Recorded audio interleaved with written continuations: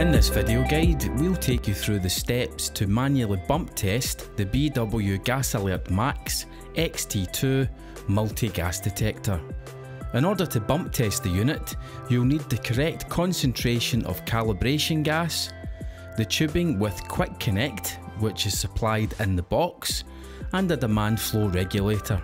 As we're bump testing the standard 4-gas version of the BW GasAlertMax XT II, the concentration of gas we're using is a mix of 25 ppm H2S, 100 ppm CO, 2.2% CH4 and 18% O2 and a balance of nitrogen. Ensure the regulator is attached to the cylinder and the tubing. Before calibrating, ensure you're in an area free of hazardous gas and in an atmosphere of 20.9%.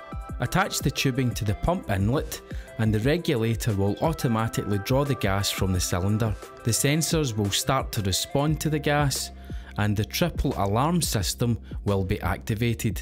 Manually verify that the audible and visual alarms are activated and calibrate if the readings are not within the specified limits. Remove the tubing from the pump inlet to stop the gas and let the values return to 0.